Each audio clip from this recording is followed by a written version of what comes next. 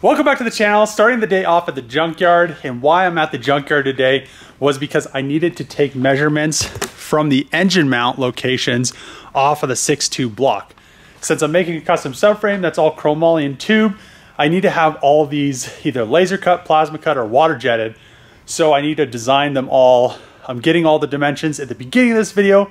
So when I go home and before I edit this video, I'm gonna design all the flanges, and then I can 3D print them tonight and test them all out and then get them cut so we can get the subframe moving forward. But another reason I'm very happy that I came to the junkyard today is it's December and the cat guy's here. So the cat guy comes once a year, and I have a whole year worth of Dodge cats. Most of these are SRT cats, so I should be getting a pretty penny for them. It doesn't seem like anybody on the forums needs any cats. So, you know, the great thing is I have like 13 of these things. So I'm probably like $2 grand or something like that. It'll be definitely a bit of money, but really happy that I saved all these, a whole year's worth of cats.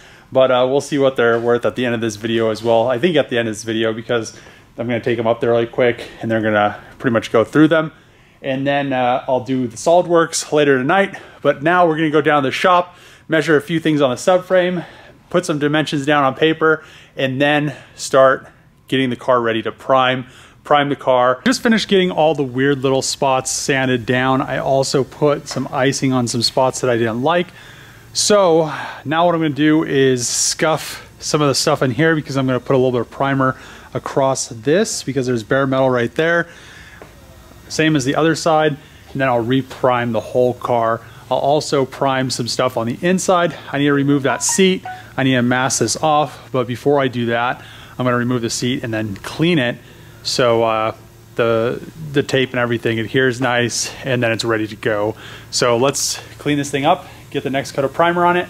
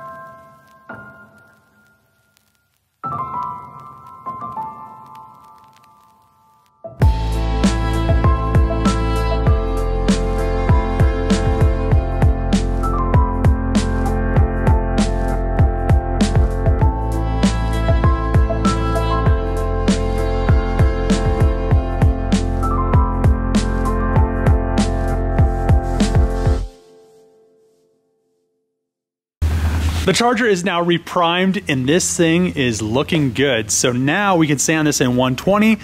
Tomorrow hopefully is as warm as it was today. I think it was like 70 today.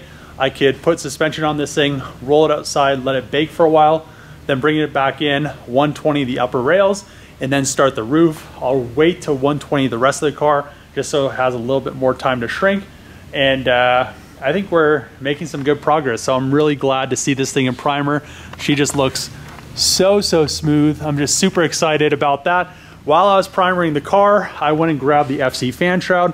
So this thing, all I'm gonna do is 120 it, and then I could paint it, make a mold from the, make a mold when I do the Charger roof, and just kind of go from there, because I really need to get the electric fan on the FC, because the clutch fan just always stays engaged and the car never really 100% warms up. So I'm just glad that we're at the stage. We're at the 120 grit stage, and then the roof stage, and then we're gonna be moving on from that to 320, and then we can paint the car. So I'm getting very excited. So hopefully tomorrow is warm, so we can roll this thing outside and get it nice and baked for a little bit, and then just start 120ing some areas to get the roof started. So I'm gonna go home.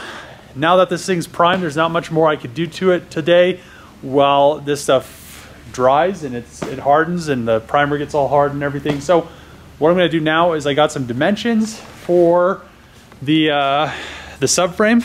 So I'm gonna do a little bit of SolidWorks. I got my centerline caliper. These things are pretty expensive, and I could do that and some other things to get this thing moving forward. I need to make, those dimensions are for that. I need to make the engine bracket dimensions, and then I need to make some miscellaneous stuff as well. So I'll probably end up designing that, 3D printing it, bringing it tomorrow, and then bolting it, making sure everything's gonna be good with that, and then we'll just kind of go from there. So let's head home. Before I head home, I'm gonna grab some dinner, and then we can do some SolidWorks, which will be awesome. What I'm gonna do is design the flanges that I need for the engine mounts and the back part of the subframe mounts. So I do have my dimensions right here, and they're pretty simple dimensions. So I'm just gonna go through it pretty quick, shouldn't take too long, then go over and 3D print them, make sure all the holes line up tomorrow. But the other one is the one that goes on the outside of the frame rail in the wheel well. And I may actually end up making this come out and bend it, and then bend a 45 off of it, so I can connect a piece of chromoly tubing to that 45, so then I can still get the bolts in. But we'll see how it works. I'll 3D print it how I think it's gonna work. And I've also thought about CNCing it from a piece of chromoly, and then just have the tube slip into it and then weld it around the tube. But I don't know if I want to go that crazy with it. So we'll see. I'll probably do 2 variations of it, and then see which one I like better, which one is a little bit easier. I'm not exactly sure. Those bolt holes aren't meant to probably hold that much weight. I'm just adding it as an extra support to tie in the outside.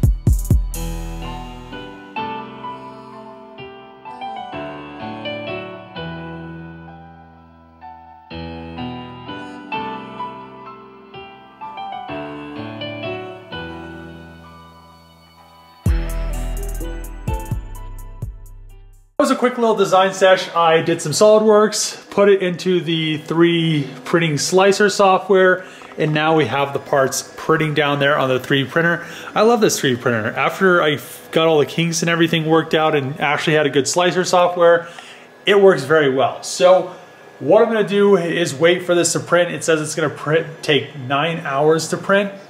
So what I ended up doing was I want to tie in the outside frame rails or the outside, I'm not exact, they're like the anti-intrusion mounts, I guess is what they're supposed to be. But I wanted to tie those into the back of the subframe because I just don't think the lower control arm hangs so far back. I don't think if I had no bracing back there, I just feel like it would, when I launched it, it'd want to kind of buckle. So I feel like this is pretty much going to resolve that issue. I mentally took some angles and stuff in my head.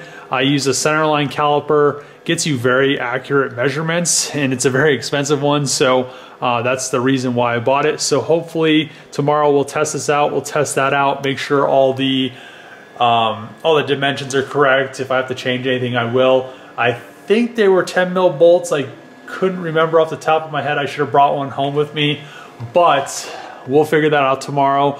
Also on the engine mount, so I'm gonna run polyurethane bushings in it. I really don't like how bulky the factory Hellcat mounts are. So what I'm gonna end up doing is running 2 because it's gonna have a lot of horsepower, a lot of torque. It's a V8. You know, it's not like a SR or something where you just run a single one, but I feel like one won't be sufficient enough to actually handle all the horsepower and the torque. So I'm gonna run 2 per side, and that will give me a lot thinner, it'll be a lot thinner than the factory Hellcat mount once the subframe's complete and everything. So tomorrow we'll have this stuff printed. I'll test it out. Also tomorrow I'll figure out how much I made off my catalytic converters because I actually have 13 of them. I didn't think I bought that many cars this year, but I guess I did. So we'll figure out how much I made. My boss had baskets and baskets of them. So, you know, mine were the last to go through. If the guy comes, if he's finishing up tomorrow, I'll figure out what I made and just kind of go from there. But I'm going to end the video on this note. We got the car reprimed, got this, you know, some of the subframe stuff designed, and it's just going to be, you know, continuing progress. So tomorrow I want to get the roof started, and I really just had to wait for the primer to dry and everything. So tomorrow I will also push the car out, let it bake in the sun as long as it's nice and warm and sunny, and just kind of go from there. So we are making progress on the car. It should be painted in the next couple weeks. The roof should be made in the next couple weeks. So if you like these videos, make sure to click the subscribe button, thumbs up, comment below. See you guys next time.